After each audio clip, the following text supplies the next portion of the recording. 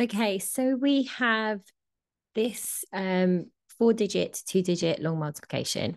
So what I do is I always start by circling the number I need to use to keep all my numbers ordered, and I keep everything in the squares. So let's start. So 3 times 6 is 18, carry my 1.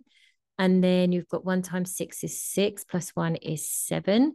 4 times 6 is 24. Carry my 2. Make sure those carryovers are small and easy to read. 5 times 6 is 30. Plus 2 is 32. And then we're completely finished. Put a 0. The reason is because now we're using this column, which is our tens. 3 eighths, that is 24. Carry my 2. Okay. And then we've got 1 8, which is 8, 9, 10. Carry my 1. We've got 4 eighths, which is 32, 33. And then we have 5 eighths, which is 40, plus 3, which is 43. Now we can add straight across, and you can ignore these tiny little carryovers because they're smaller. You know they don't get mixed up, and everything is in its columns.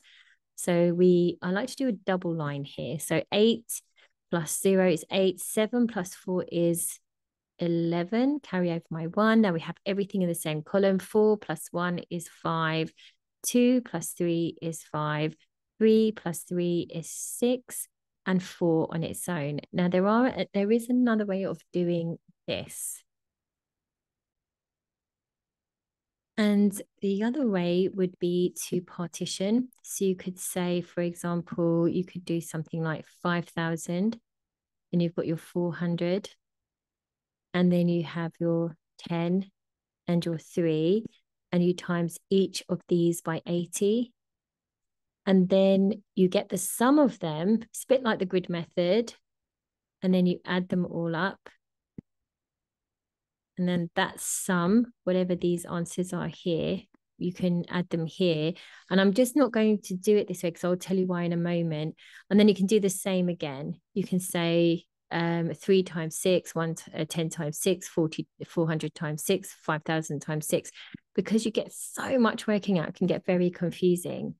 You could do it another way, which is, if this way is a bit tricky for you, you could do something like 541, 5,410 times 8, and then times that answer by 10, and then you would have worked out this portion of it. And then you could say 5,413, and then keep it as a 6 because the 6 was a unit. Because remember that 8 is really an 80, and then add your answers together.